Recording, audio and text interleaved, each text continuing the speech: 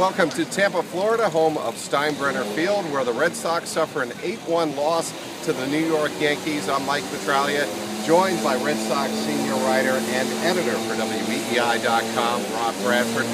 Rob, obviously the score was secondary, as it always is in spring training action. First of all, the takeaway from Felix Doubront. He was the starter today. Coming in, he had 2 starts, 6 shutout innings, so very impressive. Today, not the case. He made it into the 4th inning, 74 pitches, but did not have command. 10 hits, gave up 7 earned runs. It was just a rough outing. He just didn't have it from the get-go.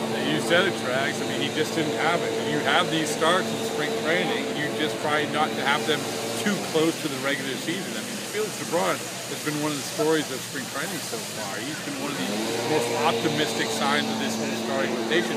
That's why they feel confident slotting him in at the number 3 spot.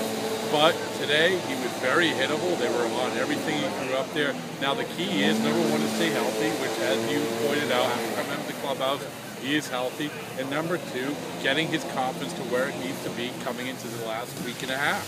The other thing that Felix Doubront talked about, and we were in the clubhouse with him right after the game, or right after he came off the mound, and he said that the mechanics that the team worked with him on in the off season and here early in spring training, he struggled with a little bit today. He said that in a couple of the innings where the Yankees got hit and he lost his command, he was hurrying up to it. Yeah, and one of the things also earlier in the game, you could see right out of the game, was his tempo wasn't good.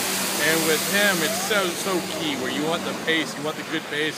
And that's how he was earlier in the camp, and he just was not comfortable. And for what you kind of along the lines of what you said, that leads you to believe that he wasn't comfortable with his mechanics, he wasn't comfortable with how he's throwing the ball. And we'll say it again, that you take this start, this happens every once in a while, but you want to make the most of your next start, because listen, a week and a half to go, right?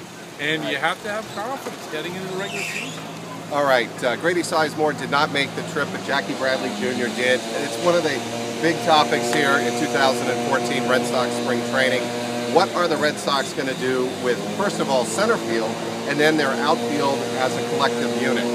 John Farrell said before the game, he was asked, could he envision a situation, a scenario, where his only 2 experienced center fielders would be Grady Sizemore and Shane Victorino. He said, sure, I could envision that.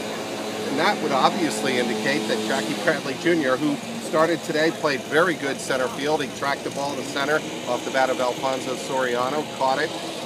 Jacoby Bradley Jr. could start in Pawtucket. Would you be shocked by that? No, I wouldn't be shocked at all, because you're just talking about too many outfielders right now for not enough positions.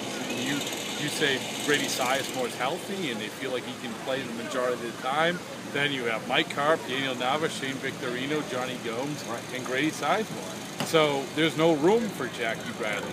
The problem they might have, though, is that Shane Victorino's been banged up in spring training, and he's the backup center fielder. So if you have a guy in Grady Sizemore who might not be able to play every day, then you need someone to fill in. They're going to get Daniel Nava at center field at some point. But I think in the ideal world, Jacoby Bradley would be on this team, but this isn't the ideal world. I still think they might try to do something along the lines, because Jacoby Bradley, as we saw today, is a good player. He's done nothing to force his way out of the conversation. It's just Sizemore has forced himself in. After the game today, it was John Farrell saying that we're not asking Jacoby Bradley Jr. to replace Jacoby Ellsbury. Far from it. And that leads us into our next topic. A number 2 that played for the Red Sox last year, Jacoby Ellsbury, obviously, had a little gift from the Red Sox waiting for him in the Yankee clubhouse this morning. Tell us, Rob, you were there. What was behind the gift bags, so to speak, in front of Jacoby's locker? Well, one of the things that he had in his locker was a commemorative bottle of champagne from the 2013 World Championship, which John Lester passed along.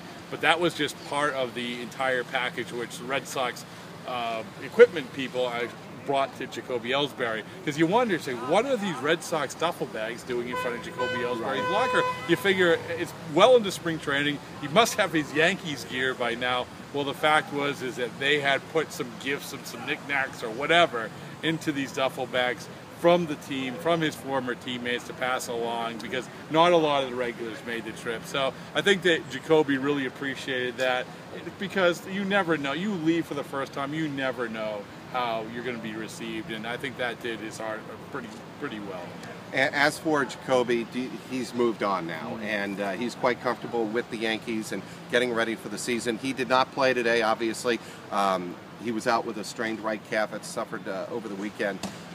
Suffered that injury over the weekend. But Jacoby, what he had to say, Rob, what were your big takeaways in terms of how he's moving on and how the Red Sox are moving on? Well, I mean, he said what he needed to say and what you would expect Jacoby Ellsbury to say, that the Yankees came in hard and it happened very quick. They won the World Series, and boom, there's the offseason.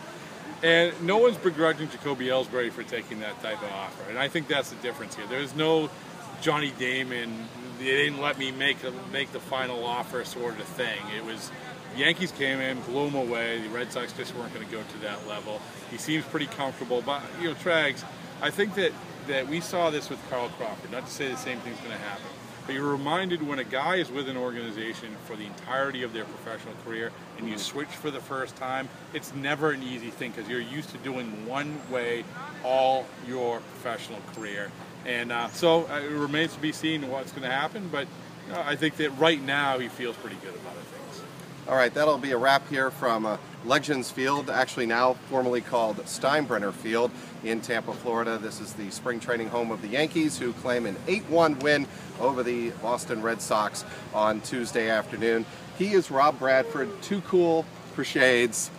I'm Mike Petraglia from Steinbrenner Field here in Tampa, WEEI.com.